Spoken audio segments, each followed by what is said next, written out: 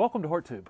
My name is Jim Putnam. In this video, I'm going to plant 3 rhododendrons into a container for my front porch. These are Southgate Rhododendrons.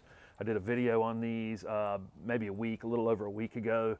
I've got some 2 different varieties here. One is starting to show some color, and I'm going to put 3 of them in one container. I'm just going to enjoy the flowers on them, and then they're going to get planted out into another landscape job. So I'm not concerned about giving them any space. I'm not going to have them in the container long enough to for them to need space to root out. If I was going to plant one of these rhododendrons into a container, it would just be and leave it there permanently.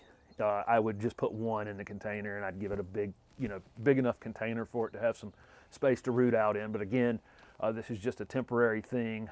I'll get about 2 months on the flowers. These buds are still really tight, so I think I'm going to get about 2 months of color on these in the container, and then they'll be repurposed in another landscape job. The other thing I'm going to do is plant some bare root peonies into a container, and I'll go over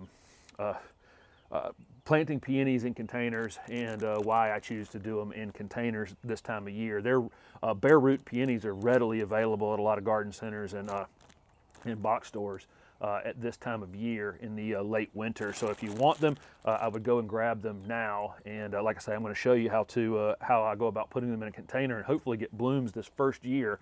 After they bloom, then I'll get them into the ground. So planting these 3 rhododendrons into this container, the only concern I have is that I don't end up drowning them between now and the time that I plant them in the ground. So I put about 6 inches of well-draining potting soil down at the bottom, and it's just a regular potting soil, and then I mixed it with some pine bark soil conditioner.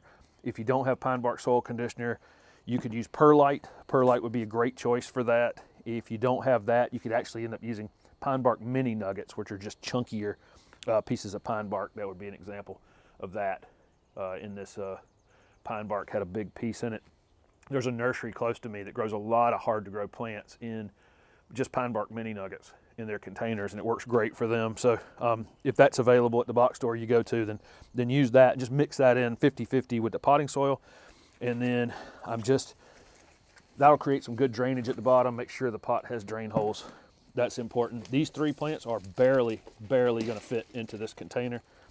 This is Southgate Brandy, which is a pink and white. I want these sitting just below the top edge of the pot so that when I do have to water them, the water doesn't run over the edge of the container and it runs down through them like that. And it's the taller of the 3 plants, so it's going to end up in the back. And then this is a Southgate Radiance, which is a purple, or almost purple, the most purple of them from the collection. And these are nicely rooted. They're not root bound, but they're held together pretty nicely.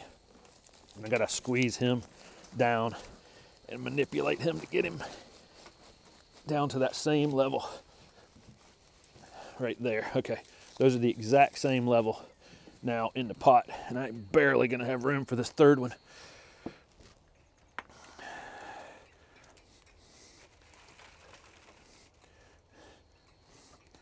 Okay, right here.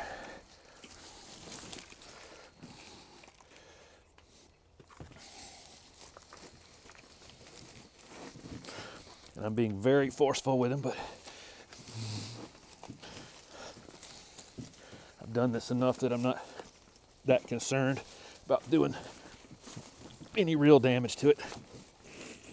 There it went. Easy peasy. Perfect. Okay, now that leaves a little bit of gap around here where a couple little triangles on the edges between the plants that need to be filled in. There's some extra soil in these containers. I'll get all these tags off in a minute. I'm just going to fill in these little gaps. If you don't have extra soil in the pot, just use that same potting mix that we used. There's one of them filled in.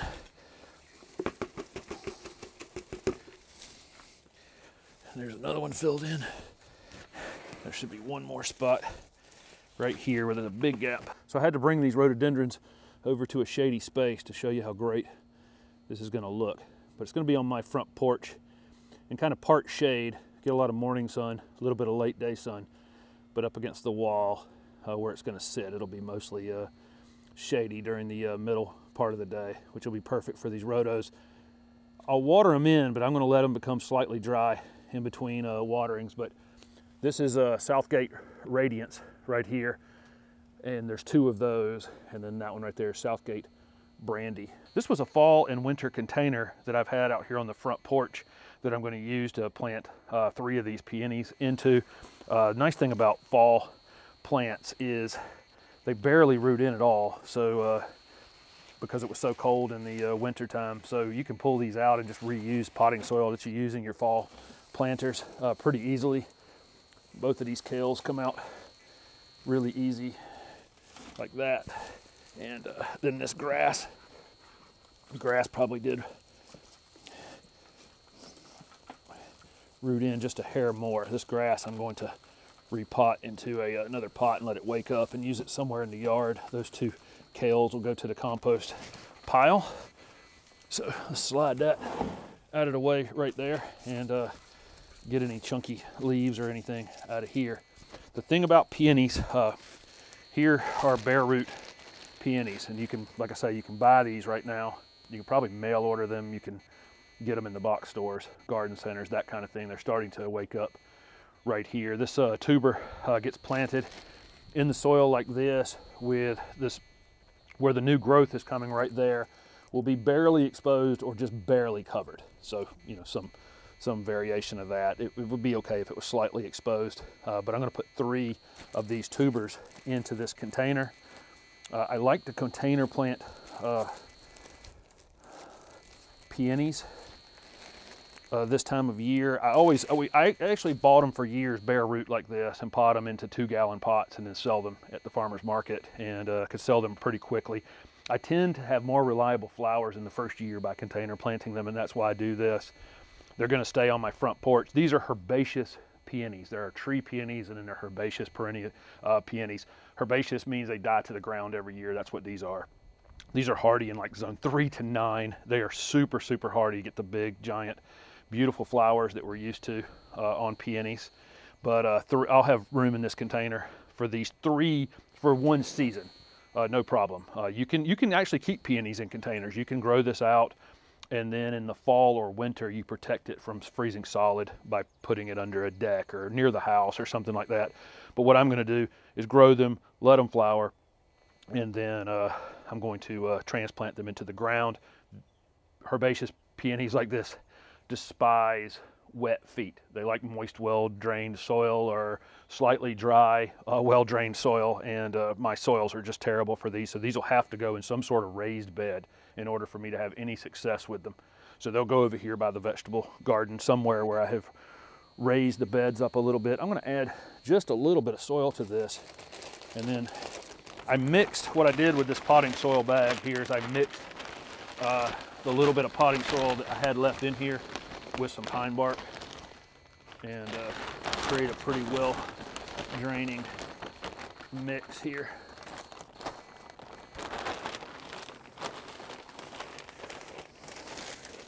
But again, these peonies are super, super cold hardy. Almost anybody watching me can pretty much grow these. If you're in zone 9 or 10, sometimes you're probably not going to get enough cold in the winter. They do require a little bit of cold treatment in the winter to flower, and so those of you in those areas, may be best to grow them in containers, because at least the container would expose it to a little more cold. But this tuber, these roots can go down in to the soil like that, or I've had just as much success planting them sideways like this, and then the roots will find their way down. Just for now, I'm going to do this, and I hope you'll be able to see that. I've got the top of that maybe an inch below, inch and a half below the top of there, and I'm going to fill the soil up right to the top of that in just a second. We'll put this second one in right here and try to get it about the same height right there, and this third one exactly the same thing. These are mixed color varieties here, so I don't even have any idea what color these are going to be until we see them bloom here. But again, same thing, just trying to get it down there where all 3 are at approximately the same height. And then I'll put the rest of this soil I mixed in here.